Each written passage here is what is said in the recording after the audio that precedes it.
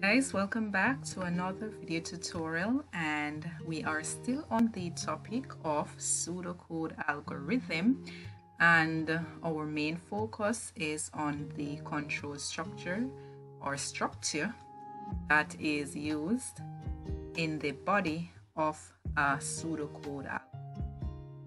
Last video tutorial, we identified two types of control structures that are used, and those were the sequential as well as the decision.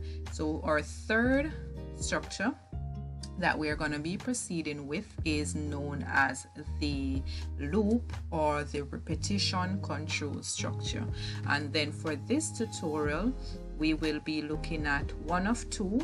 And for this, it would be the for loop. But the second type of loop that we have is the while loop. Now, what is a loop as it relates to pseudocode and control structure? Now, a loop, as the second name to this list indicates, is when problem solving would involve repeating a certain step a number of times.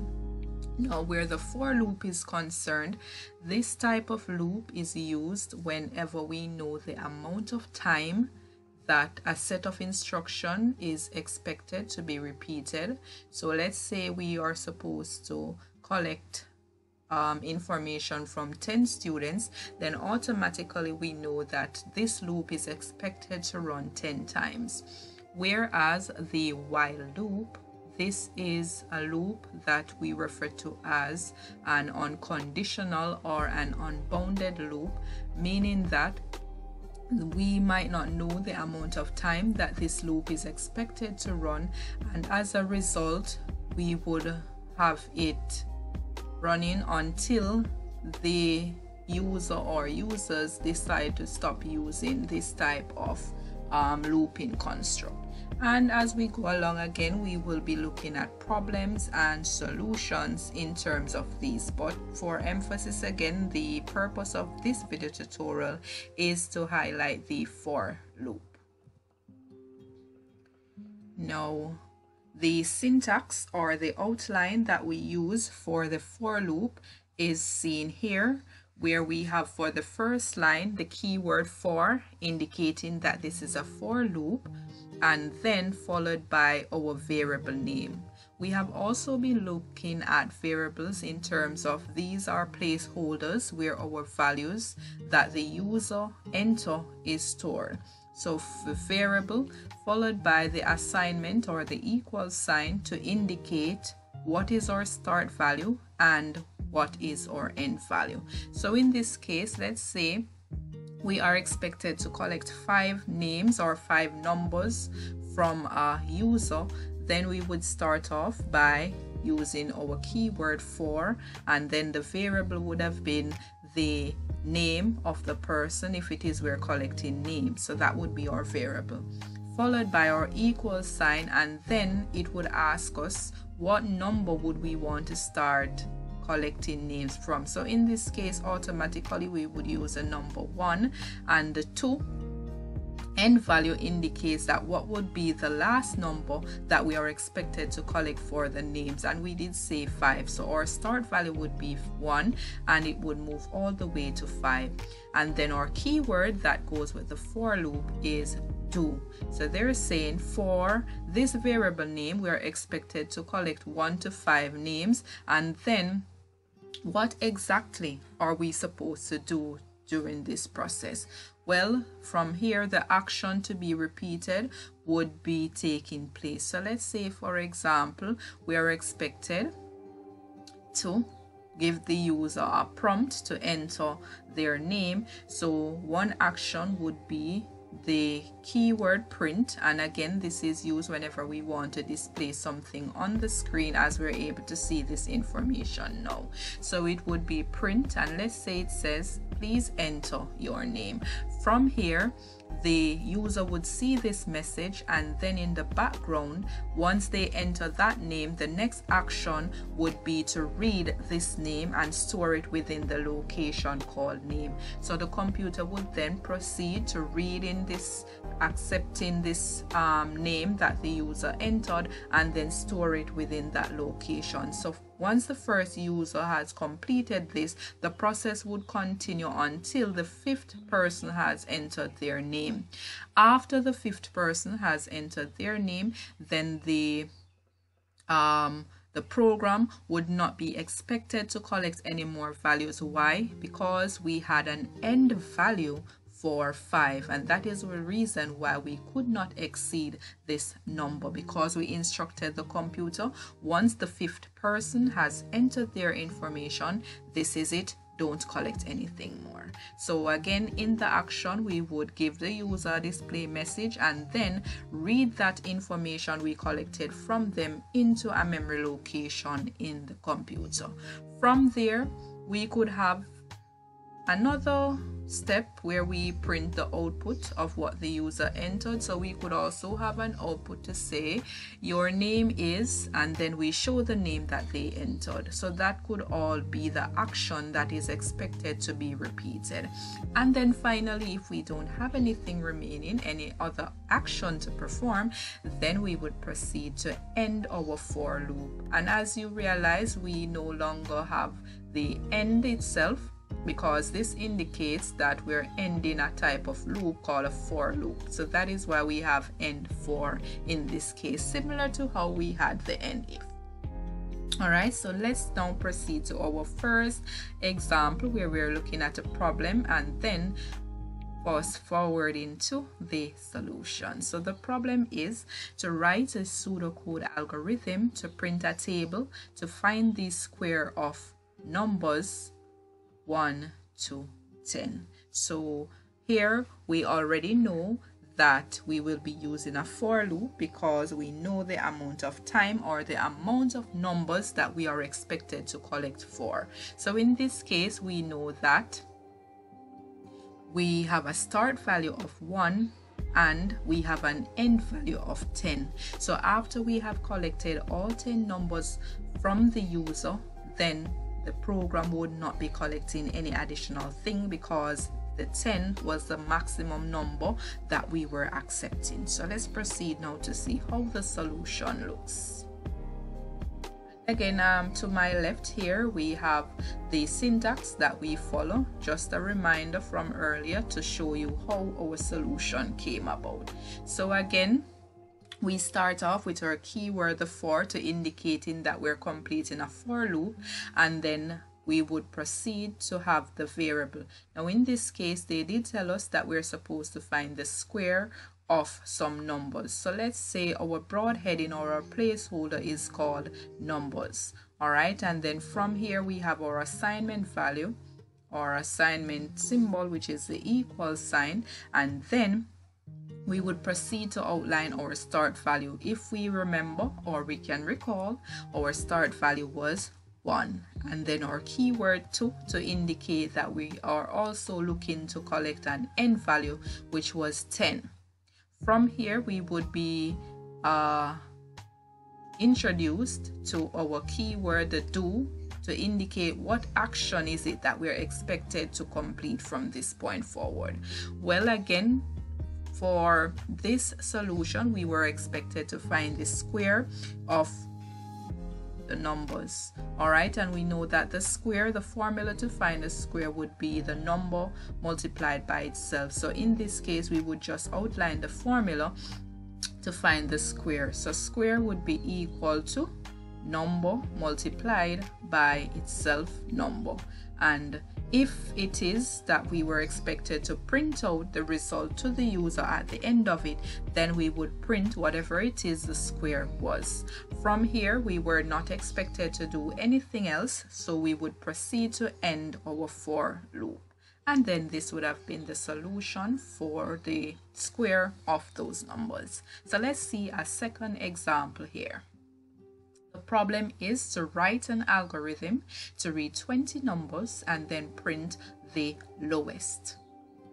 solution for this, we are expected to collect some numbers, but they should also be having a location where we're supposed to store which of the numbers is the lowest. So in a case like this, we would begin by having what we refer to as an initialization. And if we can recall, the initialization was where we assigned a default value to a variable name. So in this case, we want to have something stored in the lowest so that whatever numbers are coming in, we can test it against each other to see which one was the lowest or the smallest. So let's say we were given a default number of 999. So currently that was the lowest number that was entered so far. From here, we can now proceed to our solution. Again, we start off with our for loop, or for, to indicating that we're completing a for loop, followed by the variable name. So we already know that we're expected to find the lowest, but the lowest for what? The variable would be number.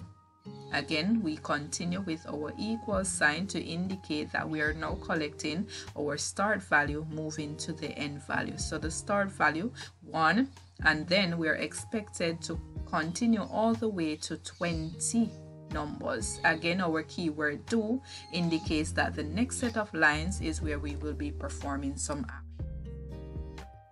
From here, the user in this case would have been prompted to enter a number. So our keyword to give the user a message on screen to tell them what to do is print, and then followed by the message. So they asked to enter a number. From here, the user would enter a number, and then the computer would read this number into a location, similar to how we initialize lowest for 999. We would also have a location to store for number. All right, so we read the number, and then from here we want to test. Because we're finding the lowest, we know that we would have to be doing some comparison here. So again, remember, we use an if statement when we're trying to decide or make a decision between two options. So in this case, we're testing to see if the number that the user enter is less than what is currently stored in the lowest. If it is, then what should we do?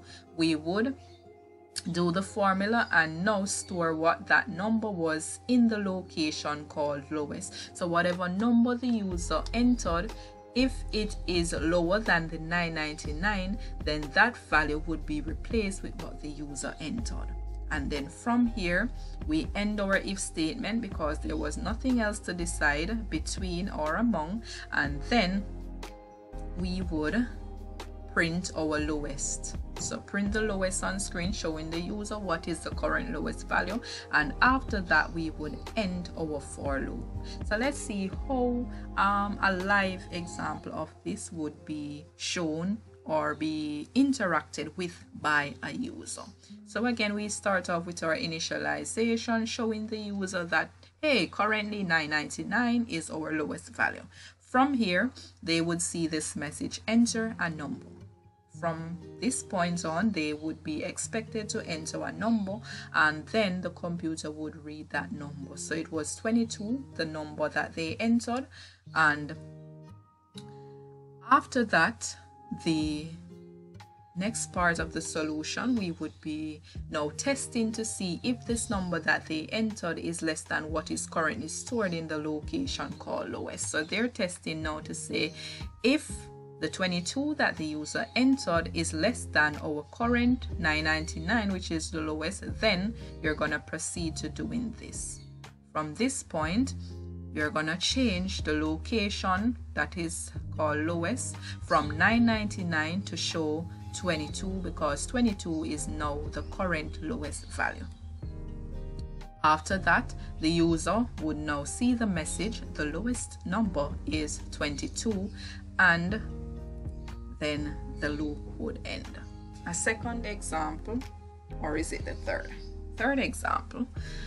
Problem is to write a pseudocode algorithm to read 100 numbers and find their sum. After that, you're expected to print the result of the sum. the solution. So again, we initialize sum to indicate that we will be storing the results in this location, and by default we don't have any starting value for sum, so the default value would be 0. From here we start our for loop with the keyword for followed by the variable name, which was number, because we're expected to collect some numbers to be able to calculate the sum. The equal sign assignment, and then we're indicating what is our start value. In our case, it is starting from the value 1 all the way to the value 100. After this, our keyword do to indicate what is the action that is supposed to be performed next. From here on, the user could get a message on screen to enter a number. After they see this message, they enter the number, and then the computer reads it into the location called number. After that, calculations are now taking place to find the sum. So in this case, the sum would be whatever is stored in sum plus the next number, or whatever number the rest of users are expected to enter. And then we would print the value of sum to show the user at the end of the 100, this is your sum. And finally, we can proceed to end our for loop. Again, we're going to look at a live example of this on our left. Sum equals 0, we initialize to say currently no user have entered any value, so we're setting 0 for now until something starts happening. Next, we have the message displayed on screen to tell the user, hey, please enter a number here, and the user go ahead and enter the number 15 in our example here. So the computer reads this number 15 and store it in the variable location that is called number. After that, the computer now proceeds to do some calculations. So it is saying in order to find sum, we're going to have our current value for sum, which is 0, being added to the number that the user entered, which is 15.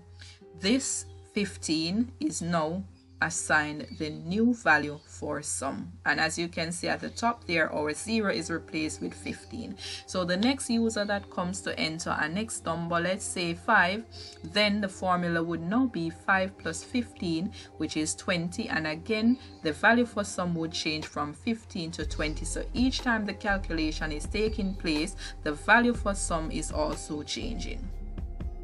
After that, all of the calculations would have been completed. The user was expected to see a message on screen to tell him or her or them the final result for sum. So the message pops up to say the sum is 15. So after you added all of your numbers together, the final result, the final value, the final of sum is 15. And that way the user is now aware of what the sum is, and that would have ended that process. Thank you so very much for tuning to this video presentation.